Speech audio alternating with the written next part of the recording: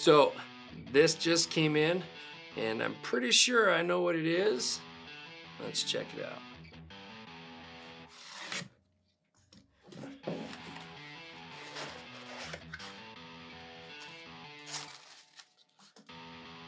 Oh yeah, let's get hacking.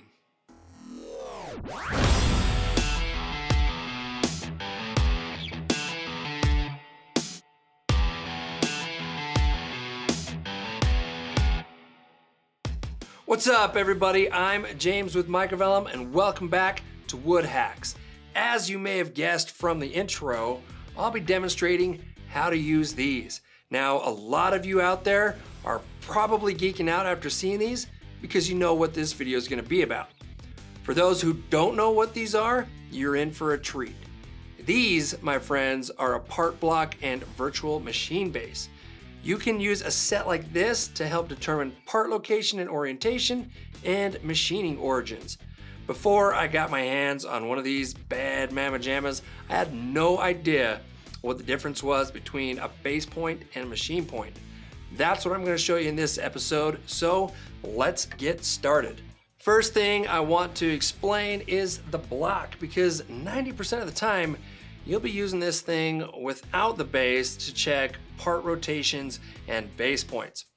Okay, so you'll notice on this face there are base points 2, 4, 6, and 8, along with EBL1, EBL2, EBW1, and EBW2, which stand for edge band length and edge band width. On the opposite side, I have the same edge band info, but I have base points 1, 3, 5, and 7. To help with understanding rotations and base points, I'm going to throw up a helpful little document as a reference. Now, base points are used to locate the part within your product or subassembly. Looking at the rotation chart, a 0, 0, 0 rotation of the block would look like this, with points 2, 4, 6, and 8 on the top, and 1, 3, 5, and 7 on the bottom. A base point of 1 would be the bottom left front point of the block or part. Now, to rotate the part appropriately, you'll need to understand that all rotations are clockwise when looking down the positive axis from the origin. So imagine the axis is an arrow in a bow and your eye represents the origin. So looking down your arrow, all the parts will rotate clockwise. Sorry, that's really the best way I can explain that. It'll make more sense as you mess around with rotations. All right, so looking at the rotation chart again, you'll notice some common parts are listed with certain rotations. So bottoms, tops, shelves, etc. will use a rotation of 0, 0, 0. However, the base points will be different for many of those parts. For example, a bottom will use a base point of 3, which would be the bottom left rear point of the part, which would be the point that meets the wall. A top would have a base point of 4, which would be the top left rear point of the part. These points are used because it makes it easy to write origin formulas. Z origins for the bottom would be 0 or the toe kick height, and tops would be equal to the height of your product. Now, on to the sides. Sides would have a rotation of 0, negative 90, 0. Left sides will have a base point of 4, and right sides will have a base point of 3, which would be the bottom, rear, outside points of the cabinet. Again, to make it easy to write origin formulas. Left sides would have an X origin of 0, and right sides would have an X origin equal to the width of the product in typical applications.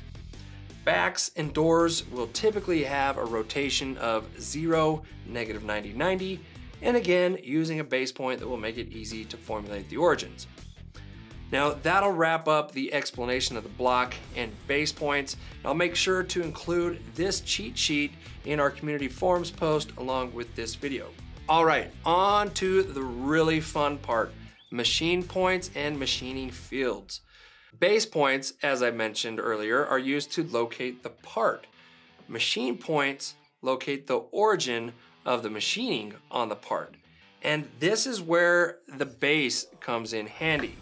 So a quick explanation of the virtual machine base. There are two fields, virtual normal and virtual mirrored. In the top left corner of the normal field is the machining origin. Positive X would go left to right, positive Y would be top to bottom. In the mirrored field, the machine origin is the top right corner, with positive X going right to left and positive Y still going from top to bottom. Around the fields, you'll see faces 1, 2, 3, and 4, which reference the edges of your part. So for machining like edge drilling and so forth. So depending on which field you're in will determine the orientation of the edge faces. Lastly, as you look down on the base, the top face or face up will be face 5, and the underside will be face 6. Hence why you've likely heard the phrases face 5 and face 6 machining. Face 5 would be everything your CNC or point-to-point can machine. Face 6 would be everything it can't machine right away because it's resting on your machine bed. Okay, so how do machine points work and why are they important? Best way to describe this is to use the example of a left and right cabinet side.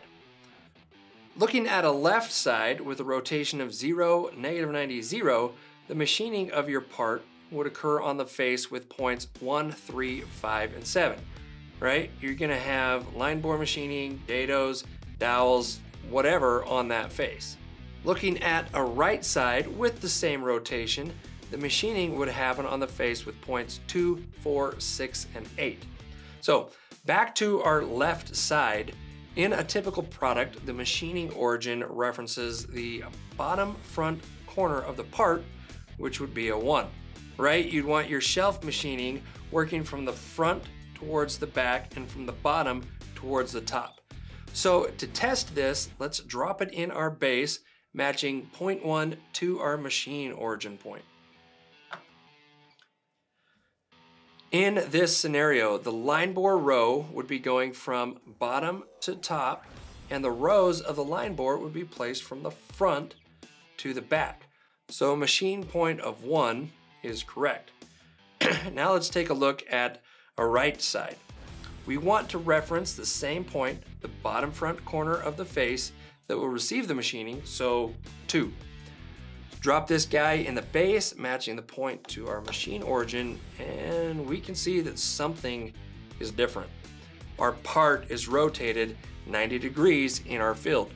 Now, the part in your product in a 3D environment will not rotate because machine points aren't used to locate or orient your part. However, the machining on that part would rotate. So if you drew this back, your line bore row would drill from the front to the back, and the placement of each row would be from the bottom to the top. So a machine point of 2 will not work for the right side.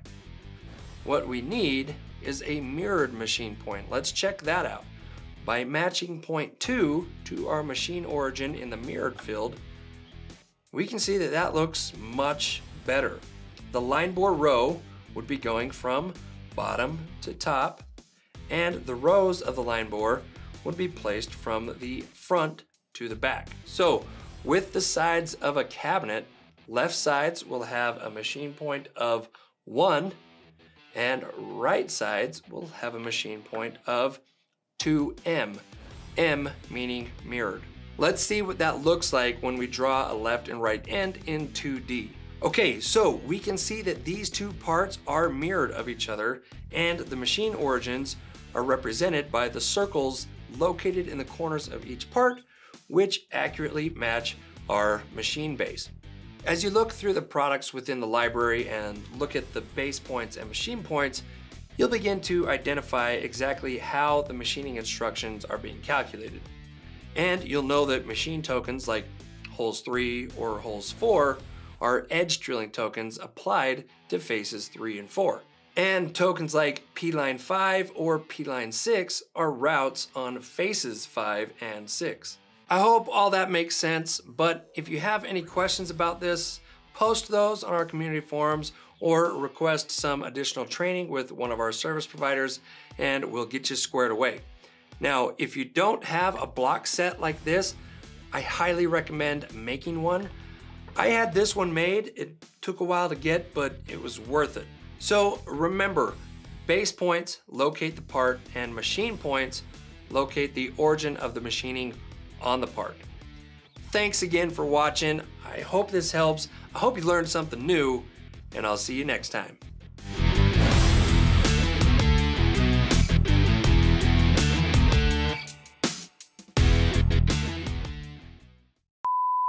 What's up, everybody? I'm James with Microvellum, and welcome back. Why aren't you scrolling? What's up, everybody? I'm James with Microvellum, and welcome back to Wood Hacks. Why aren't you scrolling, you turd bucket? What's up, everybody? I'm James with Microvellum, and this thing is not working. You stupid piece of crap. Sorry, everybody, I suck at memorizing lines, so I actually use a teleprompter. And it's not working right now. I'll be demonstrating how to use these. Now, a lot of you out there are probably